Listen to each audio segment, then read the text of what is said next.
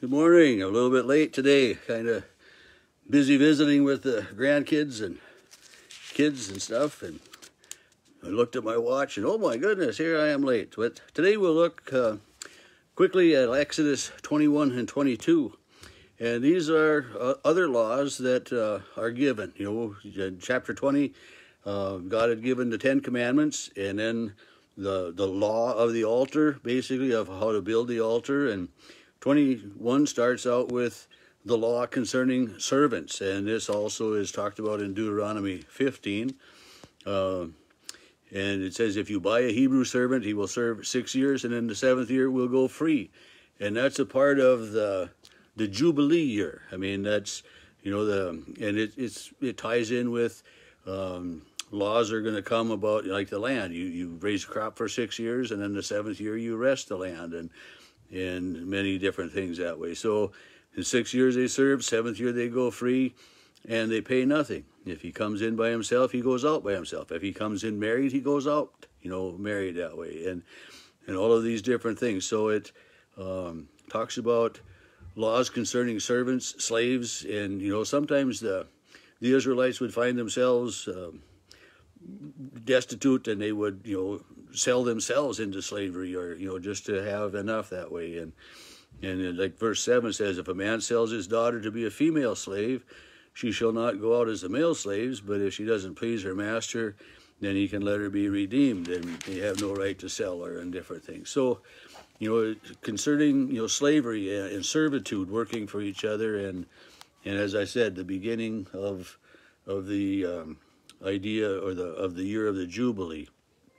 Verse 12 starts out with concerning violence. The one who strikes a man so that he dies shall be put to death.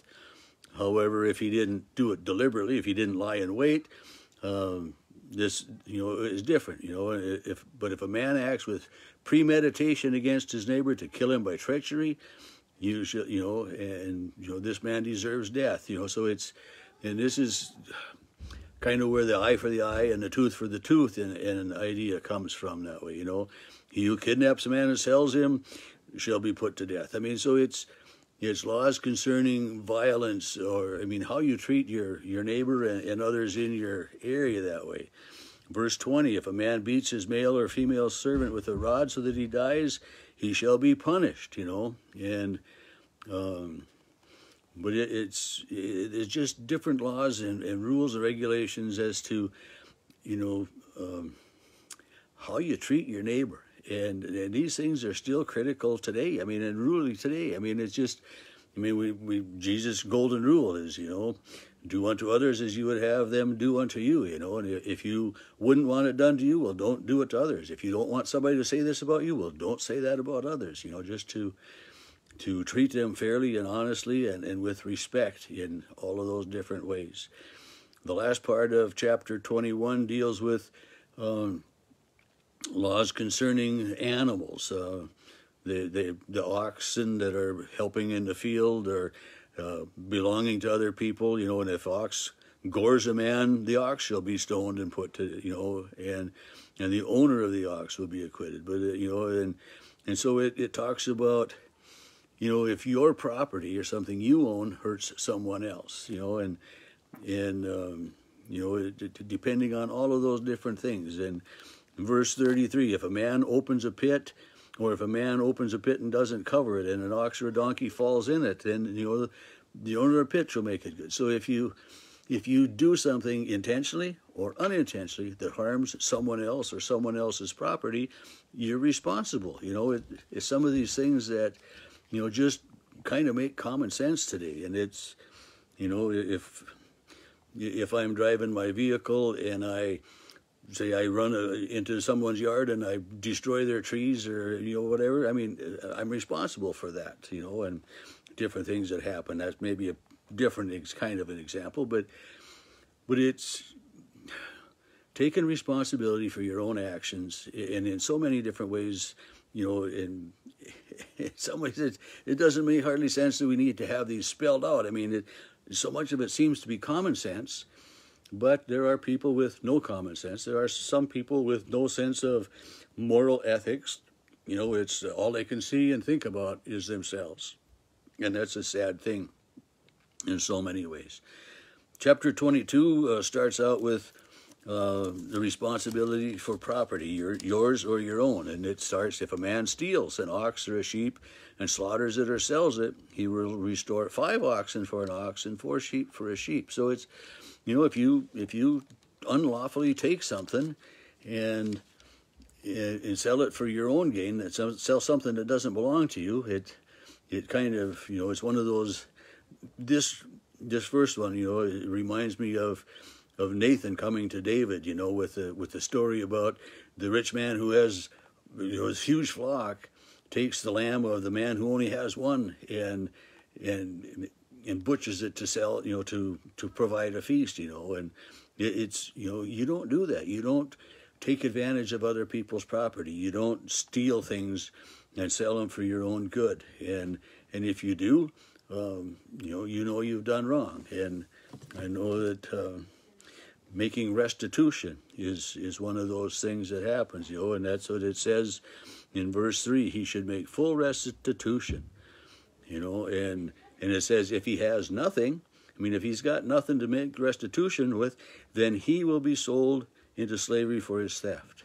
And this is, we can see other examples of that as well, where, the king or whomever will say, you're going to be my slave, my servant, until you pay this debt in full, unless you can pay the debt, this is what's going to happen to you. We hear that in some of Jesus' parables. He talks about that. And so if you don't have the money to make restitution, then this would be one of the ways that you would get into becoming a slave, a servant.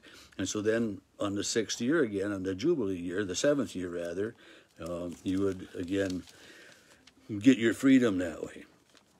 Verse 5, if a man causes a field or a vineyard to be grazed and lets his animals loose on it and it feeds on another man's field, you make restitution.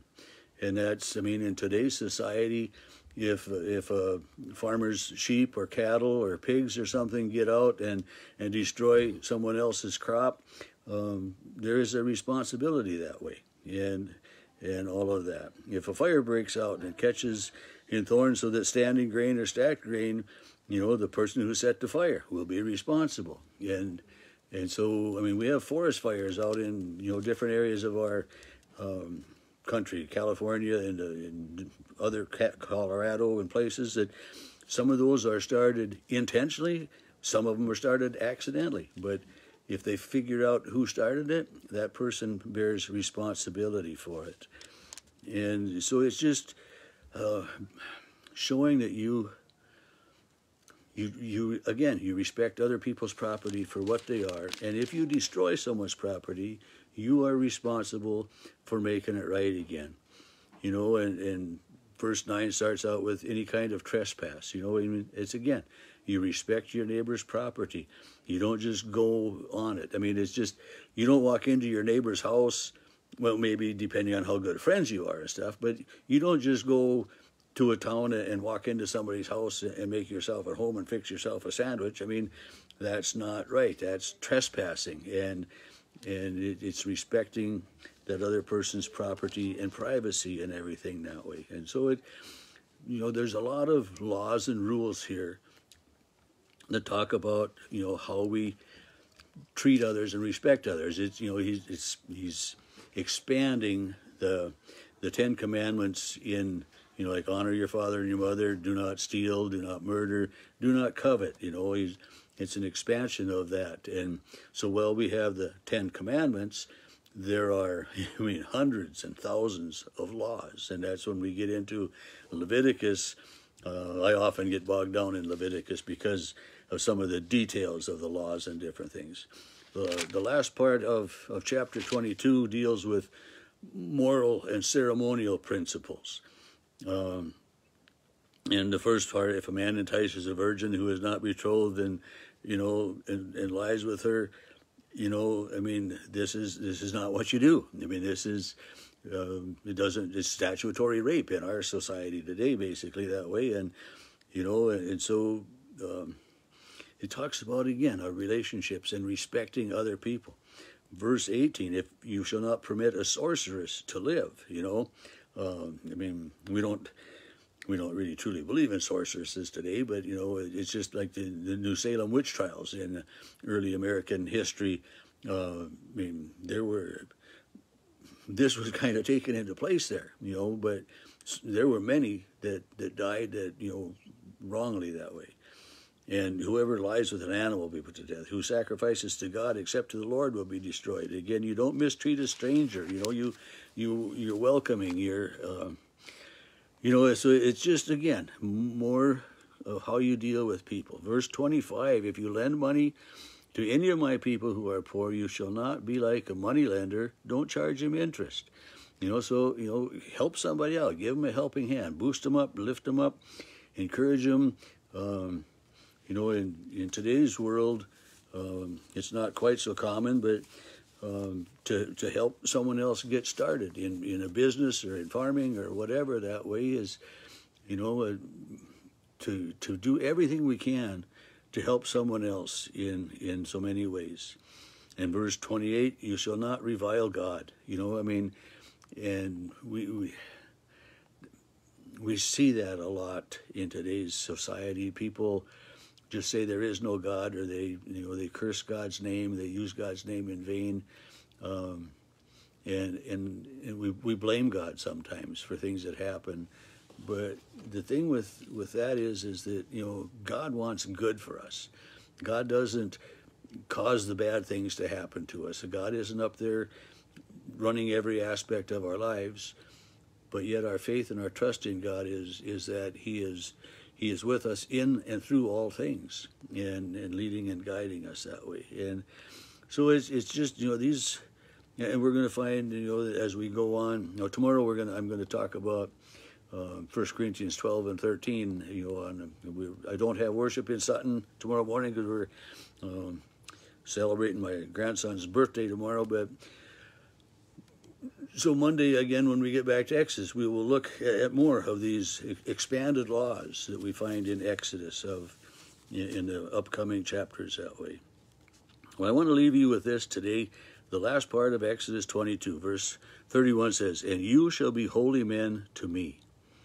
It goes on, you shall not eat meat torn by beasts in the field, you shall throw it to the dog. But you shall be holy men to me. You shall be holy people to God. And this is the way we are to live, to be set apart for God, to be aware that we are loved and cherished by God, and especially to know that God loves us enough that He sent His only Son. We are holy to God.